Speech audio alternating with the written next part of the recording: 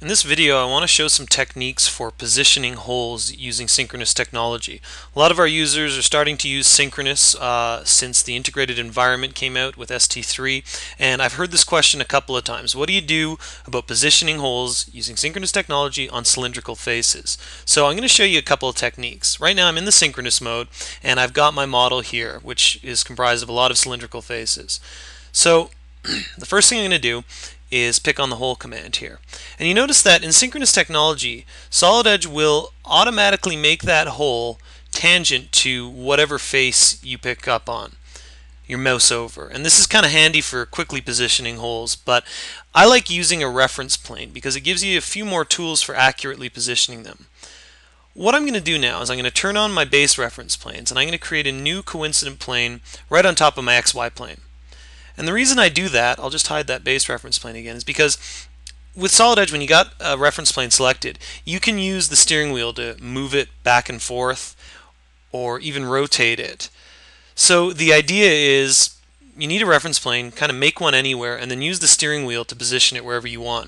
In this case, I'm going to move it parallel from where it is positioned, and with my key point filter set to silhouette edges, I'm going to snap to the tangent edge of this cylinder. That's where I want to position this first hole.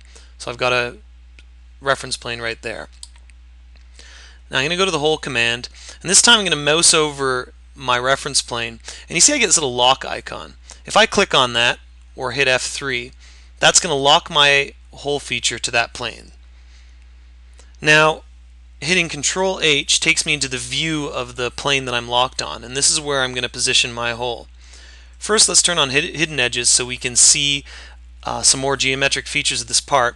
And I'm going to set my hole filter over here, or my key point filter rather, to all key points, because that's going to give me the most tools to pick up on key points like this midpoint here. And then you see I can kind of snap that so I know that my hole is positioned in the center. Now once my hole is positioned, of course, I can use my arrows to move it up or down from where it was originally placed, and I can key in a value. Or better yet, I can go over here and place a dimension between that hole and any other piece of geometry. And that'll give me a way to accurately position that hole relative to another piece of geometry. Let's say I want it exactly 1.5 inches from this slot cut in here. Notice too that in synchronous technology, keep in mind that because it's not history based, you have directional control, meaning that I can choose to change a dimension by moving either that hole or the other piece of geometry it's connected to, in this case that slot, and then I'm modifying the width of that slot. So bear that in mind when you're positioning dimensions in synchronous technology. So there's one example. Let's take another look. This time I'm going to position a hole along the face of this collar, and I'm going to use a reference plane again, but I'm going to use a tangent plane. This works very similar to how it did in Ordered. It's pretty straightforward.